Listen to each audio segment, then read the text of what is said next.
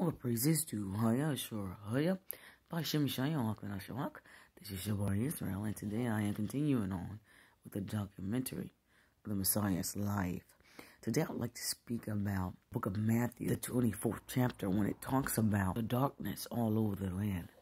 I asked the Messiah about this last year, and I was asking him all the things that he could remember during the crucifixion. And he said he didn't remember the darkness. As you know, right after that, he called out for his Father twice, and he yielded his spirit. And about a month or two ago, I say about 2 months ago, he kept saying, it's going to be morning soon. And at that time, it was like 7:30 at night. And I said, what are you talking about?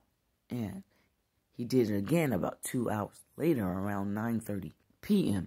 It's going to be morning soon. I said, what are you talking about? I said, turning the day into night and the night into day? And he said it had already started.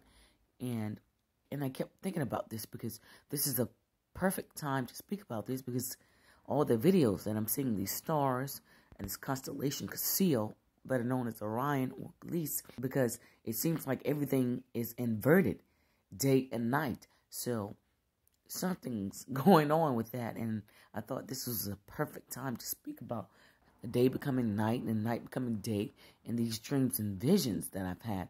And it started during his crucifixion. If there is more revealed concerning this, I will post it if the Most High sees fit, concerning turning the day into night and the night into day, because I have several examples that I have came to the conclusion on concerning this, but I will wait for further instructions if need be.